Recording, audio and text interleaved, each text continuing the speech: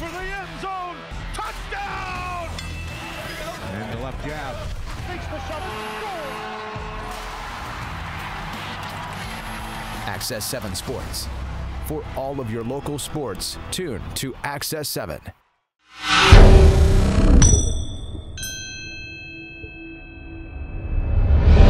How big a day of this is for Dave Struch? It is really big. It's special to be a part of. I never really did grasp how exciting a day it is until just now. When I look back 4 years ago, the opportunity I had interviewing for the head position with the ownership group, the kind of people that they are, you really wanted to be a head coach at that point. When I did not get the job and John got it, it really wasn't in the cards for me to come on as an assistant, and I'm so thankful that I did for myself, my family, my kids, because of the payoff.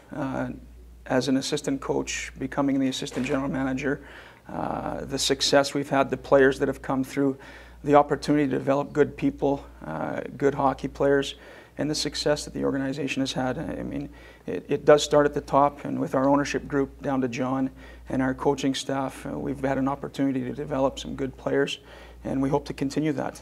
We talk about foundations. They're really important. And like I said, with the quality of people that we have running our organization, we get to work, we're allowed to work, and it's paid off for us. So we just get to continue on developing, and we're looking forward to it. Well, there's been so many openings over the years that you could have applied for, and your name was obviously front and center. What is it about this organization that made you want to stick around? You really want to work with good people, and you need to be able to trust the people you're working with. It's the daily operation, the daily process that we go through is it's a special connection. It's very hard to leave that, especially when you are having some success. It doesn't have to be big successes. We started off with a real good group of guys our first year 4 years ago, and we had to make some real tough decisions to move some guys away that we deep down we loved those kids, but it put us in a position where we are today, and we've had some success. But when you work with people like we do, and it's everybody every day, it's really hard to leave. What did you take out of your first head coaching experience? Do you do something differently, or did working under John Paddock the last few years change your philosophy on everything anyway? No, it just became a different success story for us as far as where I'll be taking over. We were a really young group in Saskatoon after the Memorial Cup. Obviously, there's some really close similarities. The ownership group there had taken over. It was a one-year experiment with me. This year, we've had an opportunity to work together for 4 years.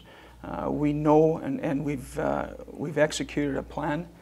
We had the thought process going in that we were going to take baby steps in developing a program. We're still developing that program, there's no question. The skill was going to be a big part of it. Work ethic, energy, attitude. We get to add to that.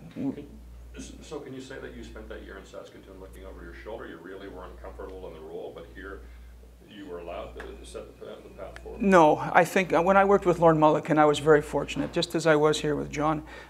Both coaches allowed me to be a head coach without the head coach title. So back when I was in Saskatoon, I owe a lot of credit to Lorne. In saying that, my time with John, he's a very experienced man. He's won a lot of championships. Taking the day-to-day process and watching and learning from him has been big. Bringing in Brad Haroff was huge for us. Very good hockey mind, high-end hockey IQ, and a great person. So I go back to both experiences. I loved both of them. What we've done here and the say we've had in developing the program, making trades when we needed to, bringing in the right people, the ownership group allowing us to make those moves has been very important to us, and it's paid off. Now we have to continue to do that. We don't want to stop where we are right now, and we hope we can make some good decisions over the course of time here and get back to where we were the last couple of years. Describe your relationship with John. Well, it's best friends. The communication we had prior to our first year, I know he alluded to it earlier about talking hockey. Over the course of 2 hours and 15 minutes, I think we spoke hockey for about half an hour, 15 minutes, but the rest of it was about family life, and so we had an opportunity to learn a lot about each other. So we knew then what kind of people we wanted to surround us, and it starts with us in bringing in the right people to play for us and develop under us, and it's been successful to this point. The philosophy isn't going to change any under you, is it? No, it's not. We really like what we've done as far as the process. We obviously are going to lose a lot of skill moving into next year, but our focus on character, attitude, and work ethic is going to be really key for us. And from that, we develop a good leadership group, and the way we play the game, the identity we want, that'll carry itself out. Do you feel that you're starting sort of almost where you were when John took over, to start this almost back to square one? I think we're a little bit similar to that, definitely. I think when you look at our group and the experiences that the guys coming back have gone through is really going to help us. Having gone through going to the WHL final against Seattle last year, experiencing a first-round loss and going to the Memorial Cup final this year, those are a lot of real good experiences for some of the players that we've got right now.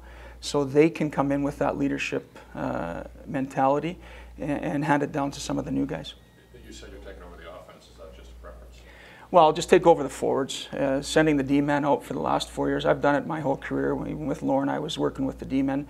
I'll work up with the forwards now. Brad will move to the back end with the defensemen.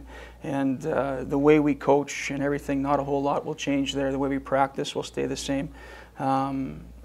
It'll just be different coaches presenting. Will there be a second assistant coach? Right now, we have no plans to, no.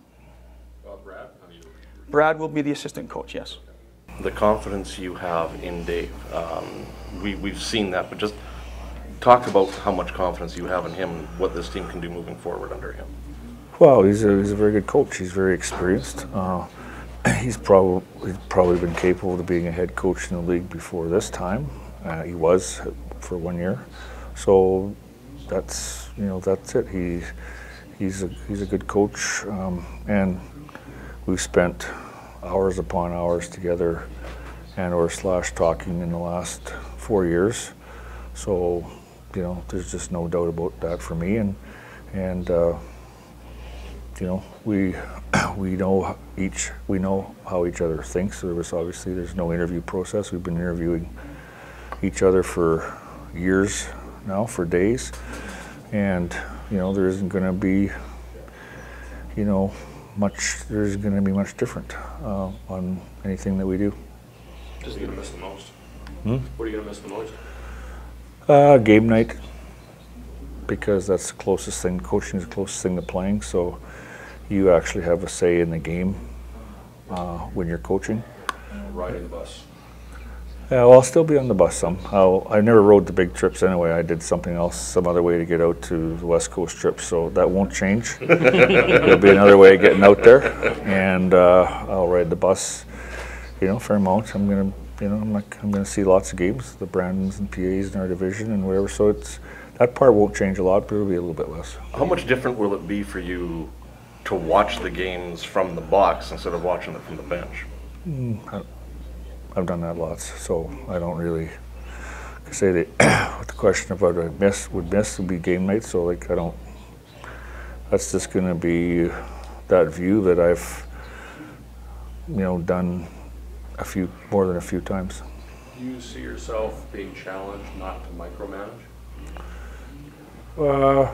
No, I don't think so. I think you have to be aware of that, but the fact is that I'm still in charge. The fact is we will talk probably not much less than we talk, so because there's no plan to come in and change things here.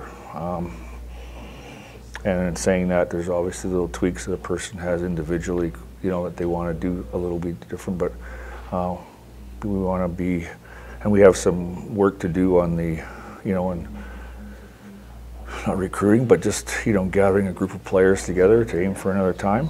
So that is a little bit of a change in itself, but we want to play the same entertaining brand of hockey that we've played. Have you seen a change in Dave since the day you met? I don't know. Not really, I don't think, because we got to know each other pretty quick right off the bat, so I don't think I really couldn't think there's a change.